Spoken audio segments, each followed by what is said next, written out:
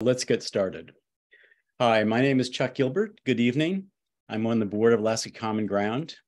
I want to welcome you to tonight's legislative update. It's budget negotiations and a fiscal plan, kind of with a question mark at the end. Alaska Common Ground was founded in 1991 with the purpose of collecting and disseminating information on Alaska public issues and problems, facilitating discussion of them, seeking consensus on them, and developing solutions and encouraging their adoption and implementation. As you all know, after more than 30 years, Alaska has yet to solve its fiscal problems and achieve a sustainable fiscal plan. Tonight's session is the latest in a long string of public events on the state's fiscal issues that Alaska Common Ground has hosted in the past 30 years. We greatly appreciate two of our legislative leaders taking time out of their very busy legislative schedules to give us an update on budget negotiations and progress toward a fiscal plan. So we'll start off with presentations from our two legislative leaders, and then we'll open it up to questions from anybody attending. If you have a question, please type them into the Q&A feature at the bottom of your screen. We will collect these and present them to the panelists after their presentations are concluded. This event is being recorded in case you or your friends want to watch it later. It will be available on the Alaska Common Ground website and its YouTube channel. In the event will run until 7 p.m., but we can extend for a little time if there's more questions to be answered. Alaska Common Ground could not conduct the work we do without the support from our members and donors. If you would like to support events like this one, please consider becoming a Common Ground member or donating online at alaskacommonground.org. Now we'd like to introduce our moderator, Drew Kaysen, who will introduce our panelists and moderate the questions and answer session. Drew is a third-generation Alaskan who grew up in Anchorage and graduated from West High School and UAA. Drew has worked on public policy in Washington, D.C., Juneau, Anchorage, and as a legislative staffer and lobbyist. Drew is also a former Alaska Common Ground board member. Drew currently serves as the Workforce Development Program Manager at Anchorage Economic Development Corporation. So with that, Drew, our moderator, please take it away. Well, thank you for convening us and welcome, Chuck, and for all the work you did to pull this event together. I am certainly looking forward from hearing from our esteemed panelists. First up, we've got Senator Cathy Giessel. Senator Giessel was born and raised in Fairbanks, Territory of Alaska. Senator Giessel worked as an RN for 49 years and as an advanced nurse practitioner for 23. She served in the state Senate from 2011 through 2020, including as Senate President in 2019 and 2020. Senator Giessel rejoined the legislature in 2023 and currently serves as the majority leader of the Senate Bipartisan Coalition. Thanks for joining us, Cathy. And I'll do both introductions and then pitch it over to Senator Giessel to give the first presentation. So our other panelist is Representative Calvin Schrage. Representative Schrage is a third-generation Alaskan, born and raised in Anchorage. He graduated from UAA in 2015 with a degree in accounting and currently leads Frontier Tutoring as executive director. Before being elected to the State House in 2020, Representative Schrage served on the Abbott Loop Community Council and on the board of the Anchorage Chamber of Commerce. Representative Schrage was reelected to represent District 12 in the State House last fall and now serves as the minority leader of the Alaska House Coalition. So thank you both so much for taking the time. I know this is an incredibly stressful and really busy time of year, so it means a lot that you're out here talking to Alaskans. We've got to balance the budget. We've been spending more than we've been bringing in for several years, and it's pretty clearly not something that can continue. So where are we at with that? I'll just pass it off with that because I think we all kind of understand why we're here. Well, Drew, thanks for having us. I know Representative Schrage is also pleased to be here, and he'll tell you that in a moment. You know, the balanced budget is of interest to all Alaskans. I will tell you also that the Senate majority organized this last fall with 3 priorities. Number 1, increase the base student allocation to adequately fund education. Number 2, return to a defined benefit pension system. Recruitment and retention is a huge issue. We believe the defined benefit would make a massive difference. And number 3, as you point out, a balanced budget with a solution to the dividend. The dividend itself has been, well, it's been the massive rock in the middle of the road that has occupied most of our time. I think you have all recognized that as time has gone on. So how are we doing for these 3 goals? Well, we proposed, I will give the credit to Senator Loki Tobin. She is the chairman of the Senate Education Committee. Incredible job. She is just doing great. And she dug into this with her team, which has several educators on it. And she is proposing a $1,000 increase to the base student allocation. The base student allocation, as you may know now, is at this time, is about $5,600 for every student. I mean, I have the exact number here somewhere, but about $5,600.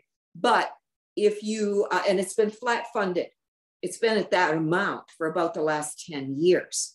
Well, we all know that inflation is the thief in the night, as Ed Rasmussen once said, eating up our money. So adjusted for inflation, that BSA should be closer to $6,700. Loki is proposing a $1,000 increase and then moving up, I think it's another 300 million more the following year. The problem is, of course, always, it's lovely to have this goal, but how do we pay for it? Right now, we're wrestling with that question of how to pay for it. And there are other pieces here that come into play, but I'll stop there on education. How are we doing on returning to the defined benefit pension system? Well, I know that there hasn't been much news on this, but actually we're progressing very well, thank you. Tomorrow, let's see, today's Tuesday, right. So tomorrow afternoon at 3:30, the Senate Labor and Commerce Committee will roll out a new version of Senate Bill 88. This new version has put much more improvements into the teachers' defined benefit program, addressing those nuances that teachers face in terms of a retirement system, such as what counts as their wages, what is a full compensation? Should they be required to have 5 consecutive years to establish their high wage, like the PERS? And the answer is no, they require a nuance there. Anyway, we fixed all of that. Labor and Commerce will have this bill before them tomorrow. They're going to hear from opponents. They're also going to hear from advocates who can counter all the points that opponents will make against a defined benefit pension system. We actually believe the bill, as it's been crafted now, with input from NEA, the firefighters, the police officers, public employees, actually will either equal the cost for the defined contribution system we have right now or actually save the state money. So this is going to be pretty fun to have it roll out tomorrow in Labor and Commerce. So keep watching. And then lastly, a balanced budget. So when we talk about a balanced budget, we're talking about the operating budget, right? What's left over from that, we have to use for a capital budget. But let's go with the operating budget. The House starts the operating budget, and Representative Schrage is going to give you the lowdown of what they went through to write that operating budget. They send it over to us, and the problem that we face is it's $600 million underwater. In other words, there's a funding gap of $600 million. So our finance team has been working hard on that and actually has in front of them right now an operating budget that is balanced. They just today read across a capital budget that is very constrained. I don't have the exact number here. I should have brought it with me, but it's around $360 million. Basically, it addresses deferred maintenance issues and some matching funds for roads and bridges, the Whittier Tunnel, things like that.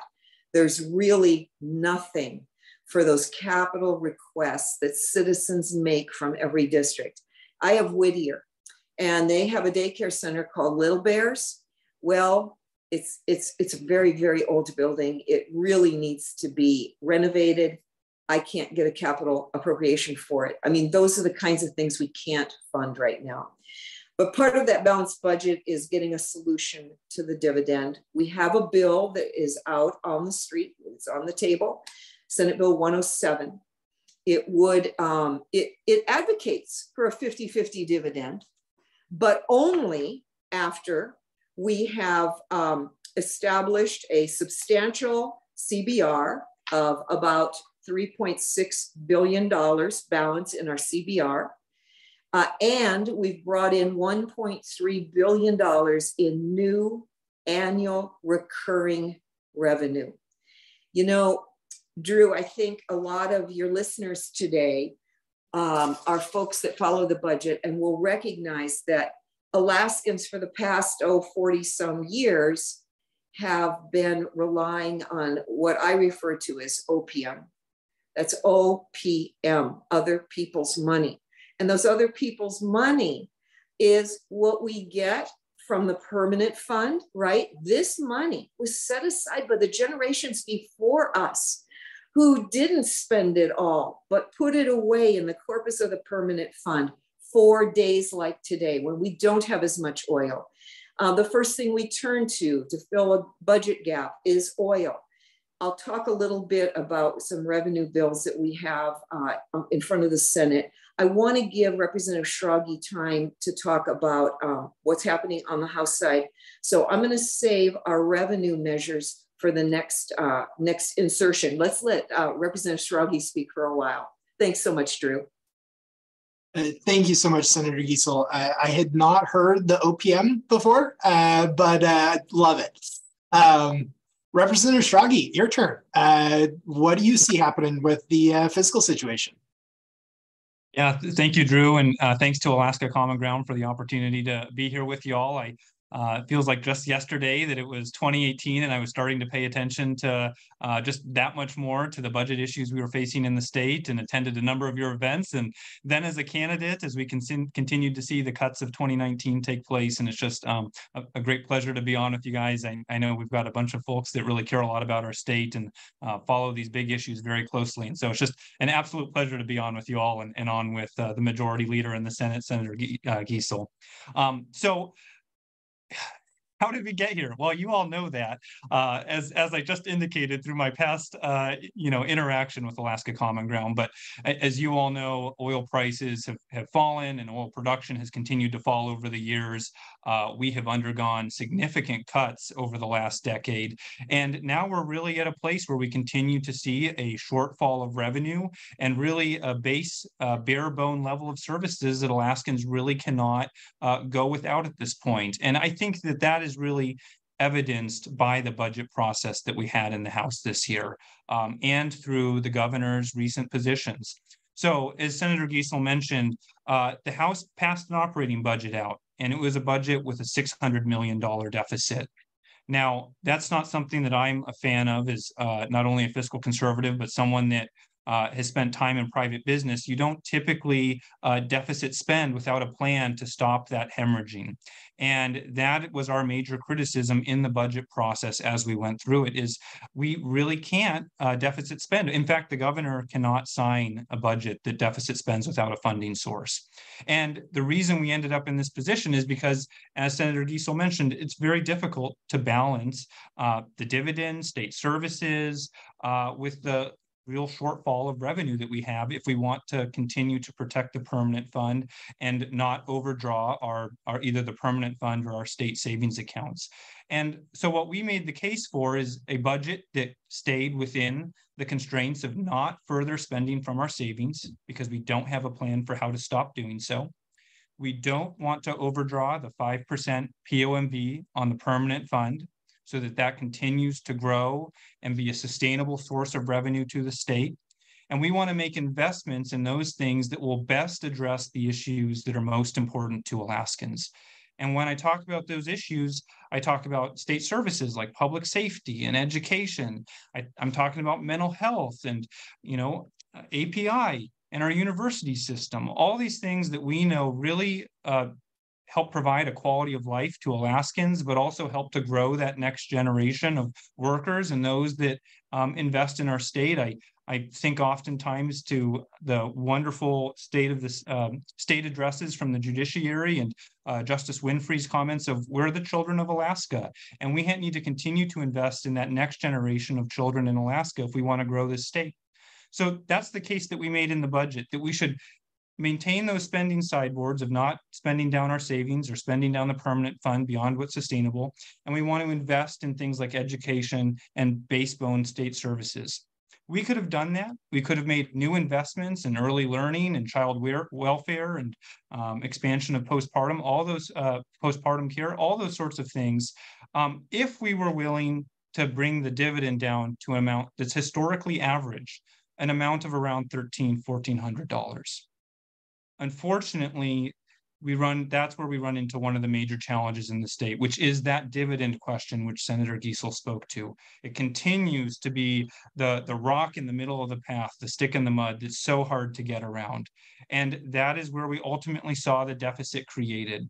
What we passed out of the House was not the $1,300 or $1,400 dividend, which again would have been historically average and would have allowed us to have a balanced budget and would have allowed us, now that we're working on a capital budget, to make investments in our infrastructure, in our deferred maintenance, in our crumbling roads, all of those sorts of things. Instead, we chose to pass out a $2,700 dividend, a 50-50 dividend, which created a $600 million deficit. So that budget is now in the Senate, where we are hoping that the Senate will help to correct some of the errors in our ways.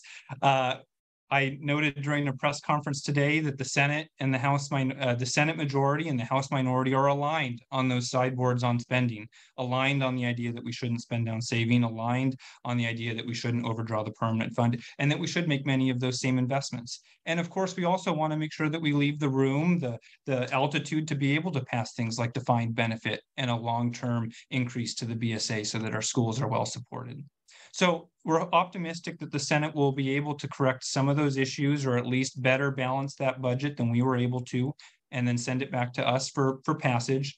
But that is still going to leave a structural issue in our state. We continue to see folks that want higher dividends because admittedly, the dividends provide a lot of benefit to Alaskan families.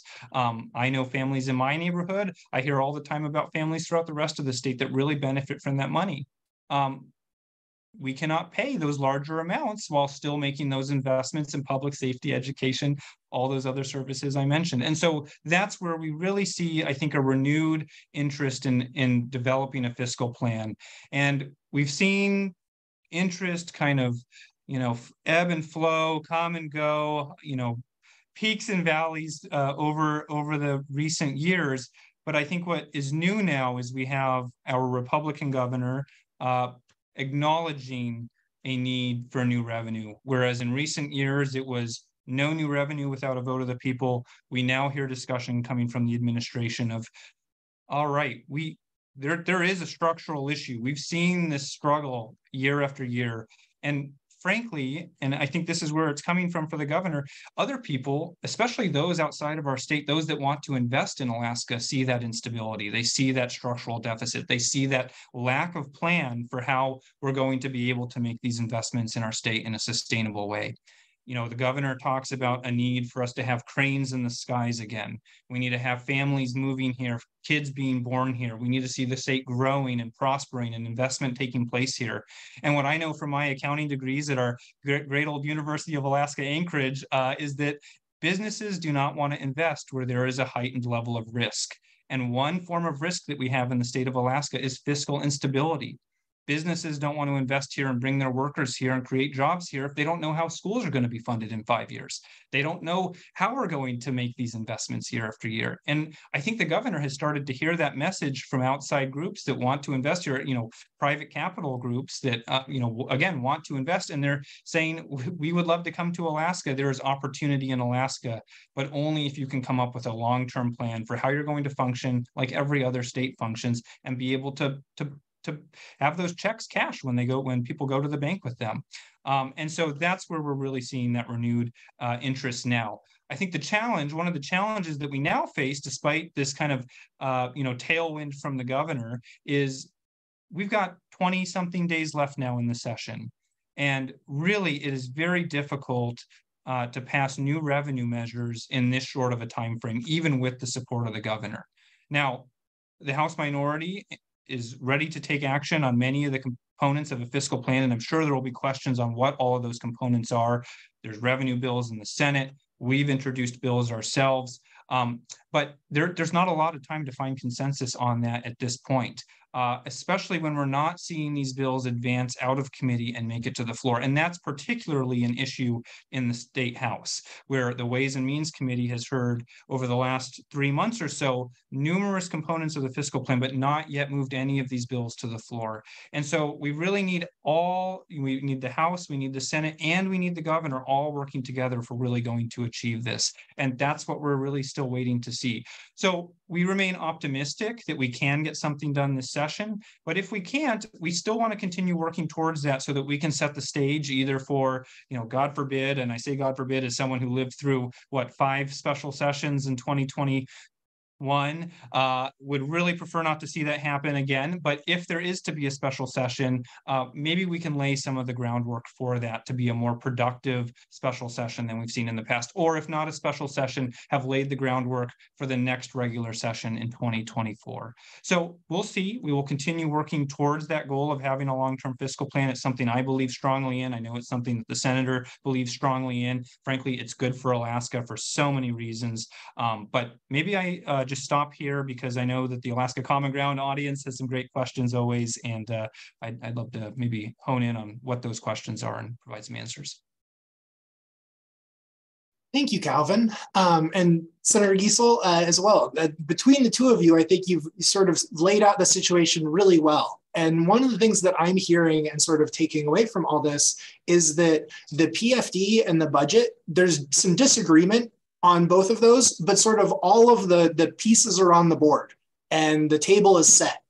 The revenue one, there's, this talk of things in the wings, and maybe there's a new bill coming from the administration. So, the Senate, Senator Giessel, is where sort of the longest tenured spending bills of this legislature reside and that have made the most progress. So why don't you talk to us a little bit about those?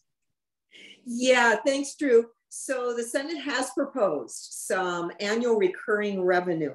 So it starts with some oil changes to some oil tax structure.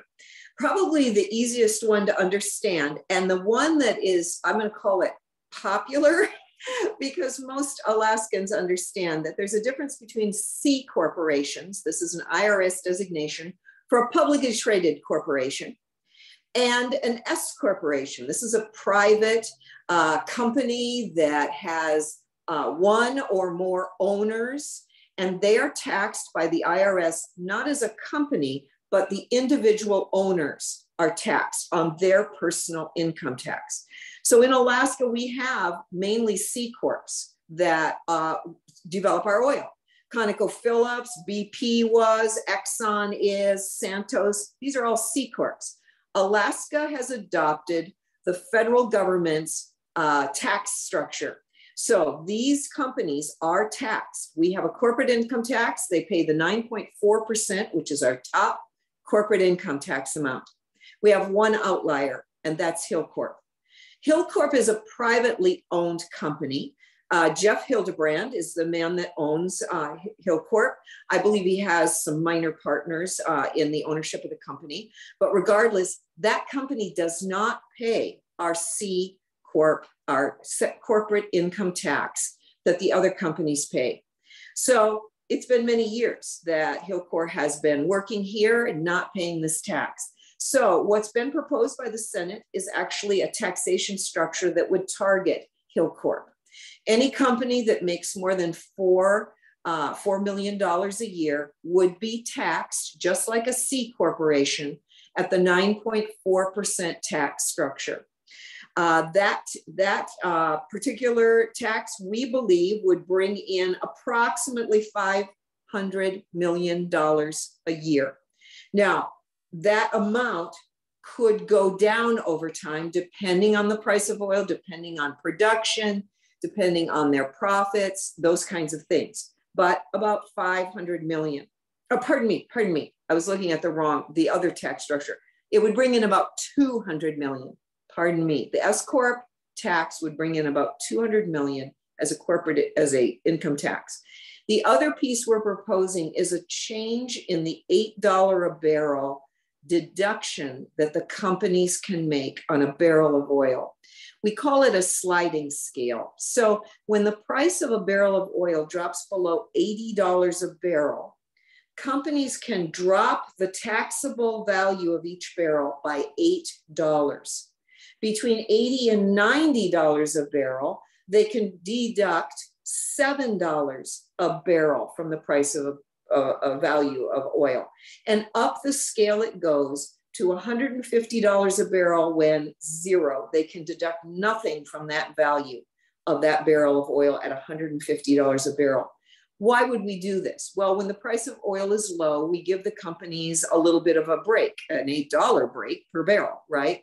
But when the price of a barrel of oil is very high, they get no break. We collect more. They're collecting more too. So this is called the 8 to 5 slider. Lots of Alaskans send me emails about this. We believe that this change in our tax structure, moving that $8 down to only $5. So at $80 a barrel, instead of being able to deduct $8, they would only be able to deduct $5. And it would go up from there. It would reach zero at a much lower price of oil. I think it's about at about $105 a barrel, they get zero deduction on that value. But we believe that particular tax structure change would bring in about $500 million. So with those two things, the S corporation change and the 8 to 5 slider, it would bring in about $700 million. Now, Representative Schrage and I have pointed out to you that the House's budget has a $600 million gap. So obviously that one bill, this is a bill by Senator Wielechowski, it's Senate Bill 114. That bill would fill the gap. Now, it doesn't fill the gap immediately. Drew, you've worked in the legislature. You know that we pass a bill, it has an effective date, but then the regulations have to be written. So it'd be a year before it would become effective. The other tax that has been proposed, Senator Wielechowski has proposed it, is called the Digital Business Corporation Income Tax. So that sounds pretty complicated, but actually what it is levying a corporate income tax on businesses like Amazon that do business here in Alaska. They make a profit here in Alaska. Maybe they're TV streaming, online advertising, consumer data sales, music, video, software stuff, app purchases. So actually taxing, corporate income taxing those companies. Other states do this as well. That is estimated the first year to bring in about $72 million. So again, these are annual recurring revenues. This is what we are striving to do. Lastly, Representative Schrage talked about the dividend and the dividend split. This is the third rail of politics, of course. Don't touch my dividend. I want a full dividend, right? I get a few emails like that still, and I'm sure Representative Schrage does too. The governor has been asking for a full, air quotes, full statutory dividend that would be significantly high. I don't know what it would be this year. It'd be somewhere around north of $3,000 for every man, woman, and child. He has moved to the place of advocating now for a 50-50 split. That's dividing the percent of market value that comes out of the earnings of the fund and dividing it 50-50, 50% for dividend, 50% for government services. So this coming year a 50% dividend would be a $2,700 dividend, as Representative Schrage just referred to. It would cost us $1.7 billion. Okay, so that's a lot of money, a $2,700 dividend. And what the Senate has on the table is a bill that would divide it 25-75, 25% going for a dividend, 75% going to state services. This would be, as Representative Schrage just said, about a $1,300 dividend for every man, woman, and child who qualifies. And it would leave about $2.6 billion left to invest in state services, like the full $1,000 increase in the BSA for every student. Right now, all we can afford, this is the Senate side, is about $500. That's half of really what the school districts need to fully fund their programs. It would allow us to have more to invest in upgrading the data system that allows us to get food stamps out in a timely manner. It would allow us to get the Medicaid reauthorizations done more quickly.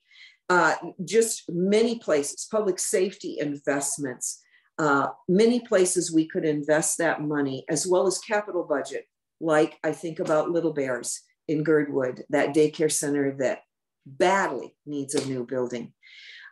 So we are working with our group. We have 17 out of the 20 members in our bipartisan coalition. And we are working with everyone to see if we can get to that 25-75 split. The bill that's proposed by the Senate would require that in order to go to a 50-50 dividend, we would need $1.3 billion in recurring annual income and $3.5 billion minimum in our constitutional budget reserve. So we've set a bar. We could go to a higher dividend, but we've got to have these fiscal elements in place that create the stability that Representative Schrage was just talking about. The reason that we're having that debate in our coalition is because people really are concerned about reducing the size of the dividend, acknowledging that many families rely on this. Families with lower income rely on having the larger dividends. At the same time, my argument is those same families rely on effective schools for their kids. They want a safe place for their kids to get to school and to be at school. We can assure that with adequate funding for public safety, with adequate teaching staff, with smaller class sizes. We can get food stamps out in a timely manner if we could upgrade that data system when we should do it, which is right now.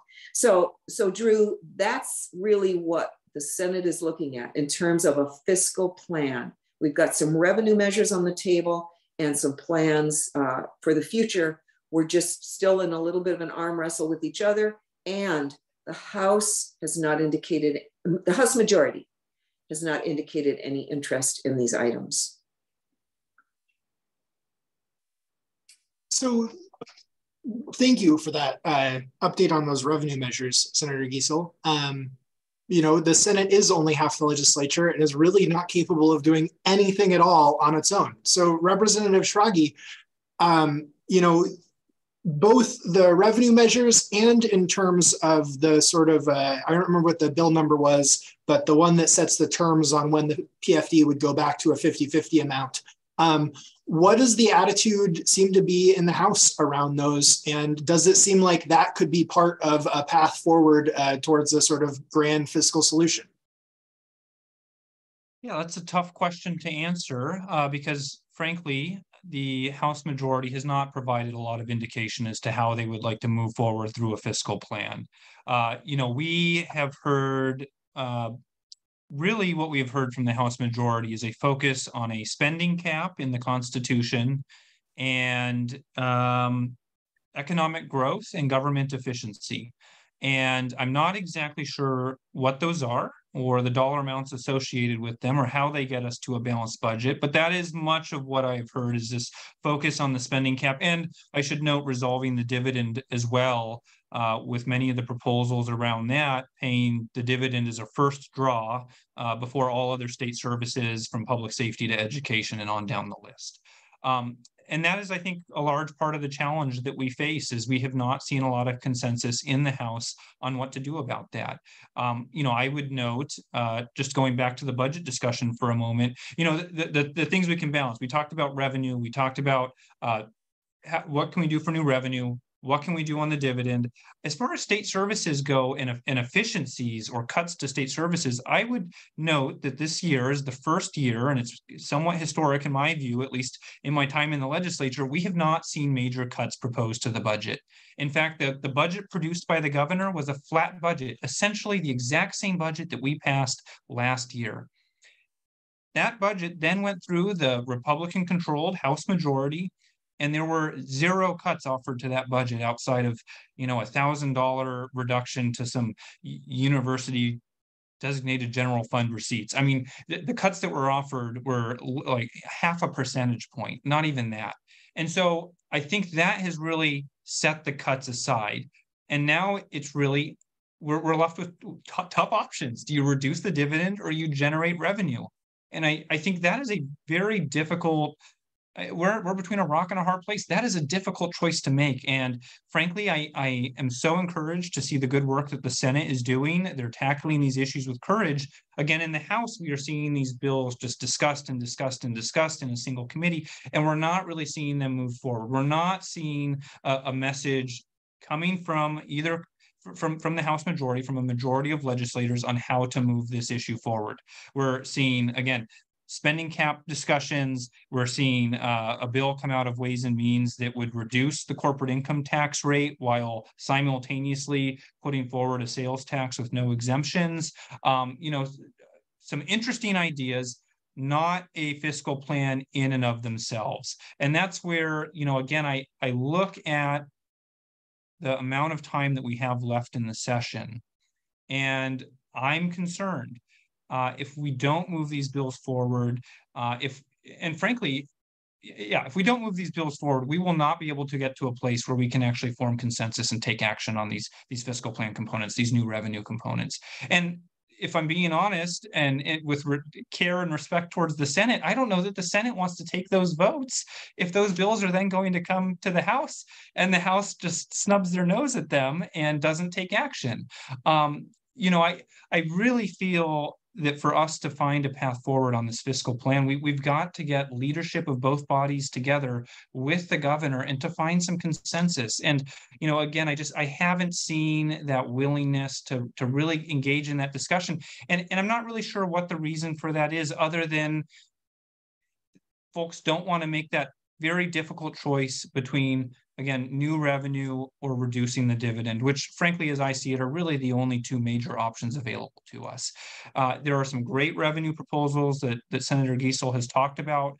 Our caucus would support many of those. Frankly, I think the governor would support many of those, but in the House, we are not in the driver's seat. And that's where, again, we're really calling on folks to think seriously about this, honestly about this, to accept the fiscal reality that we face and put forward a proposal, a fiscal plan framework that will last into future years. When I think of what could happen if we do not take action on this, if we don't take action on SB 107 and reduce that dividend amount with that step up, we quite literally run the prospect of running out of money as a state. We've gone from a CBR that had $15 billion at its height just a few years ago to now having just above $2 billion left.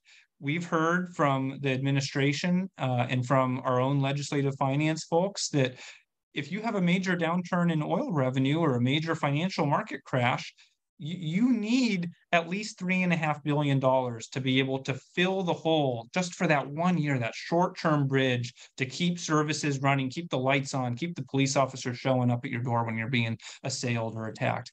So how do we do this? When do we take action? Do we just keep kicking the can down the road? Do we keep drawing from savings? I don't think we can. You know, I have a chart here that shows oil prices over just the last year, and we've got oil prices that range from less than $40 a barrel to more than 110. Do I really want to bet the continuity of state services, the provision of state services on the fact that we're going to have $80, $90, $100 a barrel oil? I don't know that we will. I don't have confidence in that. We see all this talk of an economic downturn, of you know, potentially a recession. We've already seen, if you've watched the presentations from the Permanent Fund Corporation on the return on the permanent fund, it has not been a good year in the investment markets, in the financial markets. So what do we do? What do we do in that situation? Do we make those tough, courageous decisions to tackle the big issue of the dividend and revenue? Or do we just continue to kind of float along, tell our educators to scrape by, tell our students maybe later? I don't think so. Nor do I think, given the history of where we're at as a state, do we focus on a spending cap first? You know, I have a lot more worry today on how we're going to pay our bills, keep the lights on, keep the heat on, keep the public safety showing up, than I do about future legislators spending too much when oil prices get back up to $100 a barrel, if they ever do for a prolonged period. So I think we have to have a more nuanced conversation about the future of our state. We need to be more honest about where we are with savings, where we are with our dependency on oil, to really move this forward. And I'm not sure that we're there yet, but I would note that, again, the Senate has really shown a lot of courage and leadership in putting forward proposals that deal directly with the dividend formula, that deal directly with new revenues, and do so in a way that ties together and actually works and balances and paints a picture for the future of our state. I'm still waiting for that in the House. Again, optimistic. We do have some time left, but certainly concerned. Thanks, Calvin. I kind of can't believe it took this long into the conversation for a spending cap to come up. It seems like just yesterday, that was one of the preeminent sort of legs of the stool of what a plan would look like. And it's true that I've not been following as closely as I was down there working in Juneau, but it doesn't seem to have been nearly as much a feature of the conversation the last year or two. So a couple of really discrete questions for you guys, and whichever one of you wants to jump in and take them. Senator Giessel, I guess just after I say whichever one of you wants to take them. The $4 million threshold on the proposed change for corporate income taxes, is that $4 million net revenue or net profit or gross revenue? That is an interesting question, which I cannot answer. Fair enough. Sorry, I don't have the bill in front of me, or I would check it out. Yeah, I appreciate the question from the audience member who asked it, and I can go find that out and send them a note on it. The other one is, where do we stand on our old defined benefit? Tiers 1, 2, and 3, that pension system. Are we sort of fully forward funded, where we expect the money that we've got there and the revenue that those investments make to cover all of the obligations of those plans into the future? Or are we still, expecting to have to add some general fund money to meet those obligations in the future? Great question. So we still have past service costs. That's called an unfunded liability, but the technical name is past service costs. So those are continuing to be paid down by both employer and employee contributions, mainly employer, right? Part of that 22% that they kick in. If that's not enough, of course, the state covers any gap there that is above the 22%. We will continue to be delegating contributions from employers to those past service costs, even with the new defined benefit plan. So it's carefully structured so that some of it will go into a sub-trust for the medical treatment, medical care, the health savings arrangement, health reimbursement arrangement, the new pension plan itself, and then into past service costs. So we will continue to pay that down. Yeah, and I think that what you hit on at the beginning of the response there is an important thing to keep in mind. I think it's easy to think about the fact that we change retirement systems and like that's the old system and it's gone and maybe we're paying retirees out of it. I've got to be one of the youngest tier 3 employees in the state because when I was 18, I worked for a summer for Fish and Game. And so I'm 35, but under a defined benefit system myself. So if I went back to working for the state, I would be making contributions into that system. And then whenever I eventually retire, I will still be taking contributions from that system. So we're going to continue to be sort of actively working with the, those prior tiers for, many years to come. Yes. And Drew, if you were to go back to work for the state, you would be placed into, and the bill passed, you would be placed into that new defined benefit pool. The reason that we require that is that we need that pool to be large. We need it to be substantial for the costs to be covered for it. So that's one of the provisions of the new bill that's being offered. Oh, well, I learned a new thing today, and it's really directly about me. So that's always fun.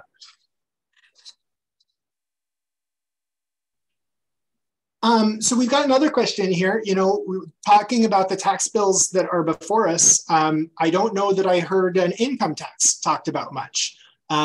Is there any realistic chance that an income tax serves as that revenue measure? Well, that's a great question. Go ahead. On the Senate side, there aren't the votes for an income tax, though I will tell you that that I think a lot of people are considering it more seriously now. The governor offered that 2% sales tax.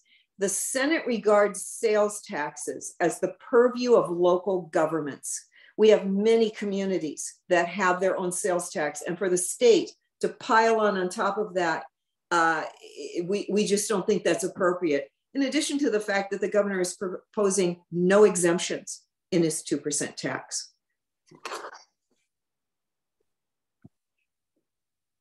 Yeah, and I'll just quickly jump in on that one, Drew. I think, with respect to discussions around an income tax, I will tell you that from what I've heard in the House, one, we have a member of our caucus who has proposed an income tax. Representative Calvin of Anchorage has proposed a progressive income tax, a high earners income tax.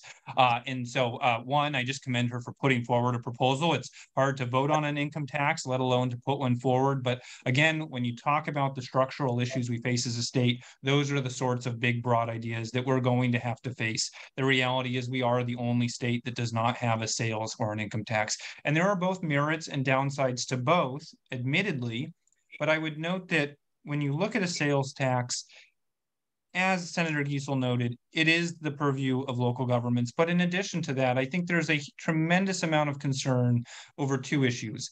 One is the disproportional impact on rural Alaskans, where the price of a gallon of milk or laundry detergent or anything else is just exorbitant. It is unfathomable for many of us in urban Alaska. And to tack a sales tax on top of that is just, it's hard to imagine how folks would get by and be able to meet their household budgets. That's a tremendous concern for me. It's a tremendous concern for rural legislators. And for that reason, I think it would be incredibly difficult to get the votes necessary to pass a sales tax out of the House. On the income tax front, so the second concern with the sales tax is that it doesn't hit out-of-state workers who come up and benefit from our state. We talk a lot about local residents having buy-in on state services, but I consistently come back to the question of, shouldn't all those who benefit from our state contribute to state services, contribute to roads, to permitting, to licensing, to all the things that we do as a state? We have a large number of commercial fishermen that live out of state and come here to benefit off our oceans and streams. We have a large number of oil workers and contractors who go to the North Slope or other areas of our state to profit off of our resources. And the reality is that while some of them would make purchases locally for toothpaste and food and whatever else, many of them essentially go straight to work and straight back out of state. And they take all that money with them to spend in their local communities. They quite literally profit off our resources, which are taken out of the ground or out of our oceans, and they take much of the benefit of that back home. And we don't see a dime of that other than, the market activity, the commerce that we see. There is benefit to that, of course, but I think that they should have some of that benefit taxed and contributed back to the state. And that's one of the reasons that I support an income tax. Now, my preference would be something that's flat and broad and isn't exorbitant. I think it's just more palatable to folks. And I think the other thing that I would note when talking about an income tax is, I consistently hear at the doors, if folks aren't supportive of an income tax, one of the main reasons is you're going to be taxing my retirement income. You're going to be taxing those of low wages.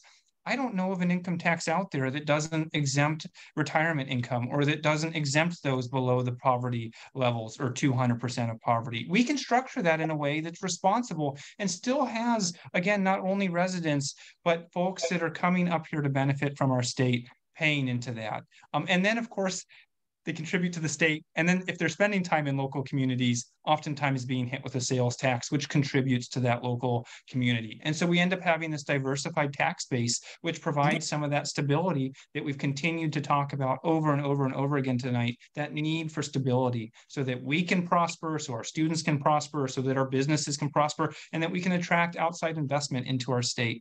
Again, whatever we end up coming to, whether it's income tax, sales tax, the biggest thing for me is that we have something that's broad, that's fair, and that meets the need. At the end of the day, I'm going to support whatever we can get 21 votes for on the floor and 11 in the Senate, because we've got to take action on this. And I could get to a place where I'd support a sales tax. I could also support an income tax. I want to see services paid for. So Drew, I'll tag on to the great talking points that Representative Schrage just shared. I've never been a fan of an income tax, but I'm going to tell you, I'm moving my opinion. And Representative Schrage identified the oil field workers, the fisheries, right? The fishing employees. But there's another set. We've got a lot of infrastructure money coming from the federal government, and we don't have a workforce to provide the workforce for all that money. We're going to be bringing people up for that. We need to be collecting some taxes on them. But there's another group that I'm seeing more and more interest in, and that is bringing up outside healthcare workers through this thing called compacts, it's basically a national healthcare license. I'm going to refer to the nursing license.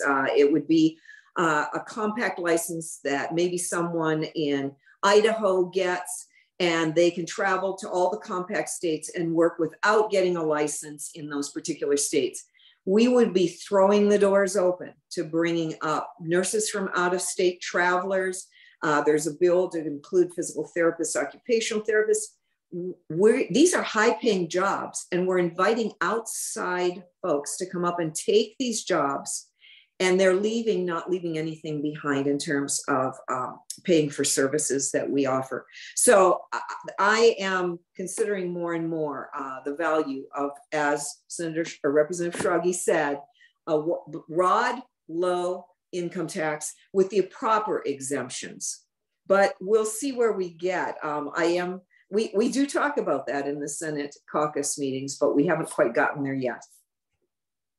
And I will just add, because I think Representative Grow would probably want to hit me over the head if I didn't mention it, the dentists that he fired. We also have folks that come up here to provide dentistry and other professional services, legal services, that come up here for the summer, profit greatly, and then go back home. And just another group that isn't contributing on a fair and equitable way or equitable level to our state services. So just had to throw that in there for Representative Groh's sake. I am certain I am not the only person on this call who has heard Rep. Groh's anecdotes about the divorce proceedings and the court documents coming out and showing just how much more a doctor could make in Alaska than where they were living down in the States.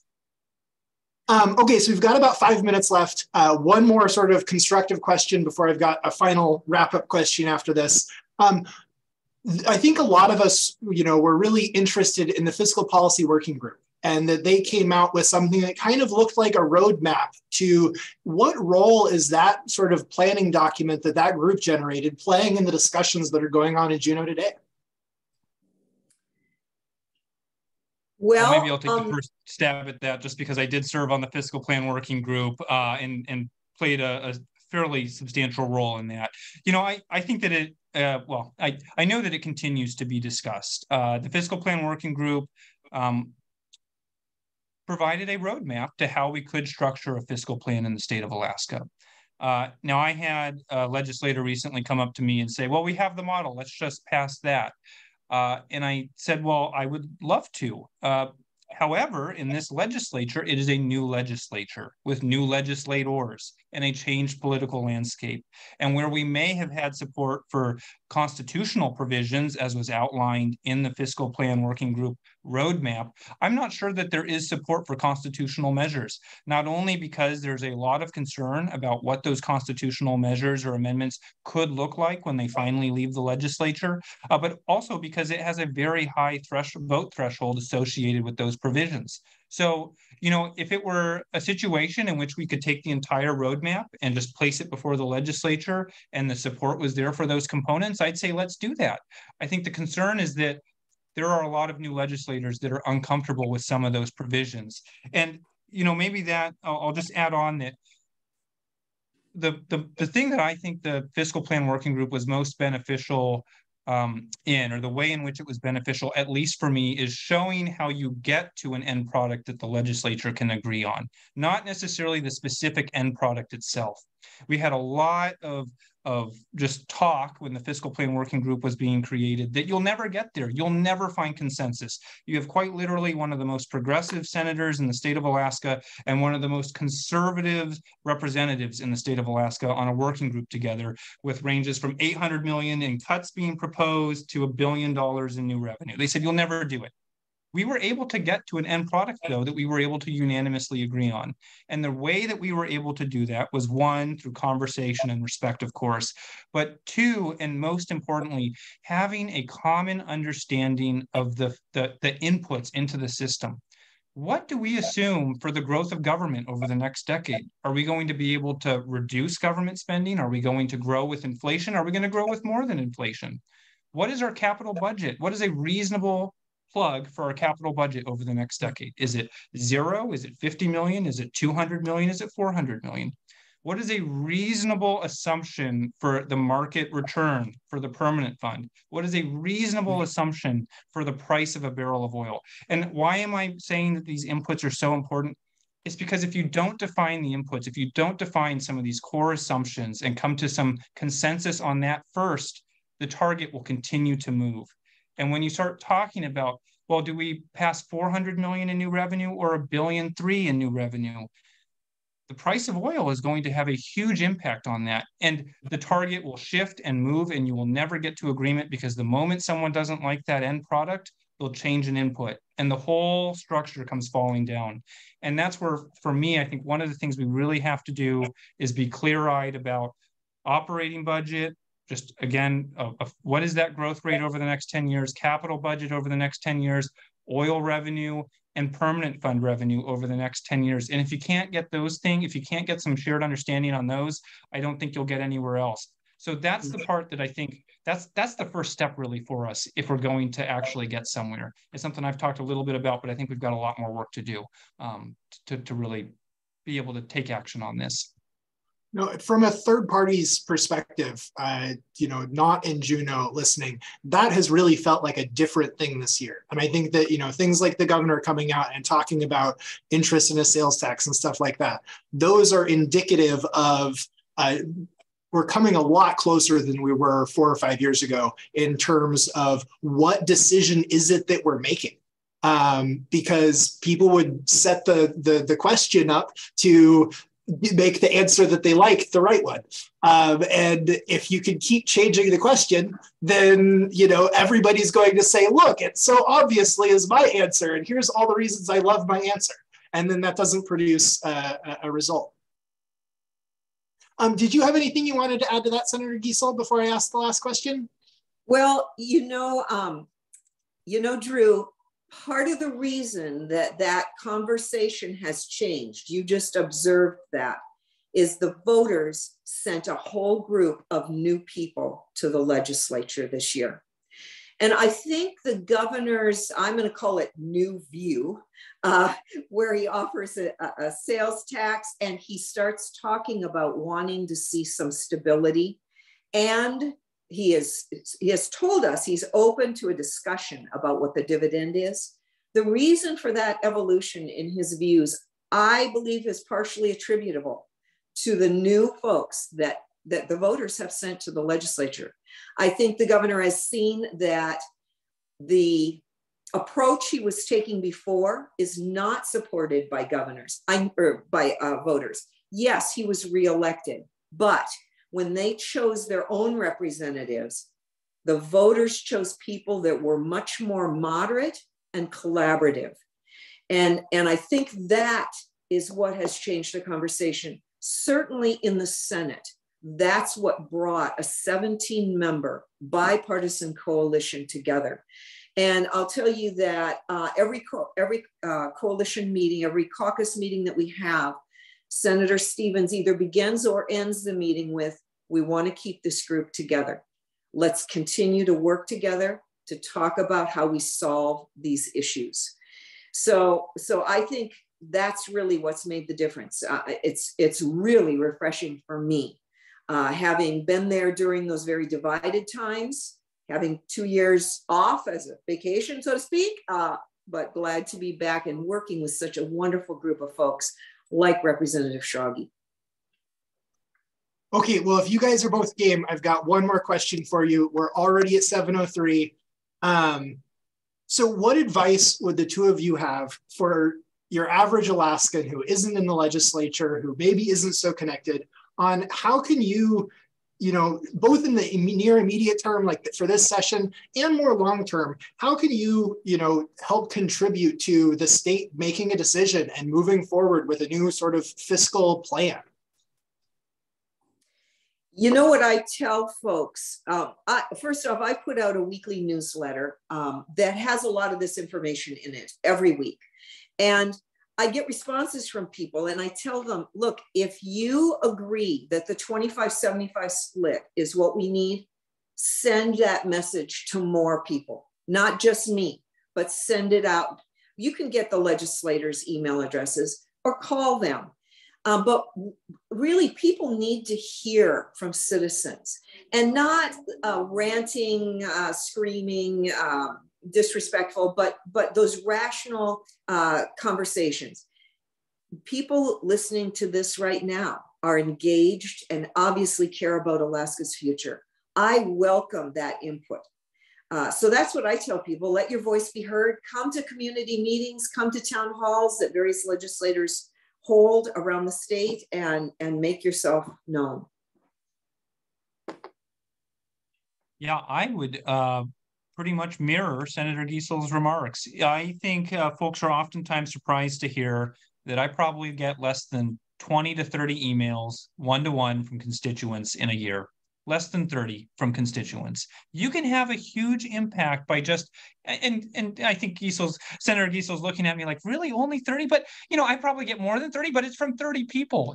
There's not that many folks in the community that are getting engaged in the process. I might get 10 or 12 emails from someone that's very engaged, very involved, has a lot of thoughts on the budget process, follows things very closely. But, the number of emails that I get from just folks that aren't necessarily tuned in every day to the House finance meetings or Senate finance meetings, it's not a huge number. And I think I think legislators really appreciate getting those one-to-one emails from constituents to just say, hey, here's what I heard about the dividend, or here's what I heard about tax proposals, and I just wanted to offer my thoughts as a constituent. I think that's incredibly helpful. And then, you know, more of the long game is having those conversations. We started this Alaska Common Ground meeting off tonight with, you know, we're going to be talking to Alaskans. Talk to your fellow neighbors when you're at soccer practice, or you're at the grocery store talking to your friends in the neighborhood, and education comes up, or the challenges with the schools. Talk about how that is a symptom of not having a stable budget in the state of Alaska, about not having a stable revenue source. Make that connection for people. You know, you don't have to get into the weeds. You don't have to get into, you know, left versus right politics, but just have a conversation about funding education. I think that's something that a lot of people can understand and latch onto, and it just there's a lot of value there in just helping people to better understand these issues and shift that public dialogue, to shift it to more about how are we going to invest in our state again, to strengthen the private sector, to strengthen the public sector so that we prosper as a state. Have those conversations with folks, because, you know, life is busy. You know, we're all, I think, political super fans to be on this call tonight, or we care a lot, at least, about our state if we're not political super fans. Go talk to your neighbors. I guarantee 9 out of 10 of them have never watched a gavel to gavel session, and they've never attended one of these events. And so that brief surface level conversation that just helps people frame a little bit of understanding about how our state functions, how we pay for state services, can go a really long ways, a surprisingly long ways. And so I just would encourage people to talk to your neighbors, talk to Alaskans, have those conversations so that we can start to shift our state in a more positive direction that's less focused on just what's the amount of the dividend this year. And I think that goes a long ways. You know, Drew, I just want to comment, Representative Schrage brought up being a fan. I want to tell you that I belong to a fan club, the Representative Calvin Schrage fan club. You know, one of the things I think about as a territorial kid is who the next generation of leaders will be. And Representative Schrage has the intellectual skills. He is a leader. He has the work ethic, and he cares about Alaska. And I'll tell you, someday I'll be retiring not that far off from now. And I feel very comfortable knowing that folks like Representative Schrage will be taking the reins, and he just does a great job. So thanks for having him on with me. What a great, I really enjoy working with him as well. Well, it was now I got fun to shower and compliments funny. on Drew. I've got to shower compliments on Senator Giessel now. No, I will just say you're too kind, Senator, and I so appreciate all the work that you do for our state. It's only because of folks like yourself that have really stood up for our state that allows me to be here today. I'm a product of our local public education system. I'm a product of UAA. I would not be where I am if it weren't for all of the investments that prior generations made in my state to help then me to bring up a better state, hopefully for my newborn child. We're all in this together. It takes all of us to make these big changes. Thank you, guys. Just an absolute dream to, you know, moderator, facilitator, whatever I was doing. Thank you for taking the time, making this stuff approachable, bringing your expertise. I know this is the difficult time to get engaged. So I hope that everybody in the audience listens to your advice and, you know, responds in kind with taking some time to reach out to their neighbors and reach out to their representatives and senators and make their voices heard. So I'll bow off. Thank you, guys, and I'll leave it to Chuck to wrap up on behalf of Alaska Common Ground. Okay, we'll wrap it up, but thank you so much, Senator and Representative. That's been an incredibly great discussion. Thank you for all your hard work. You're obviously making great progress, and we look forward to a great conclusion to all this good work. So thanks so much. I know it's a busy time, and we do really appreciate the excellent presentations and discussion. And thank you to Drew for being a great moderator. He always does a great job. And Kari Gardy, who has put together the Zoom session behind the scenes. She makes it all work, both for the Zoom session and Common Ground in general. She does a great job making things happen for Common Ground. So like with all Zoom sessions, we don't get applause, but I'm sure people are probably clapping their hands right now for the good presentations and the good discussion. So thanks very much. And a special thanks to all those who took some time tonight to listen up. You know, these are engaged citizens who want to find out more, who want to make Alaska a better place. So thank you for tuning in, and you know, we'll do another one. In fact, we have one coming up on May 22nd, a panel about fiscal issues on May 22nd. So if you're not a Common Ground member, you might think about becoming a member or donate to Common Ground so we can continue to put on these kind of discussions and educational programs to help Alaska deal with fiscal policy issues and a number of issues that Alaska has. So, and you can do that by going to alaskacommonground.org or alaskacommonground.org to become a member or to make a donation. We certainly appreciate it. So with that, we'll close out the session, and I'll just say, stay healthy, stay engaged, and good evening, and thank you very much.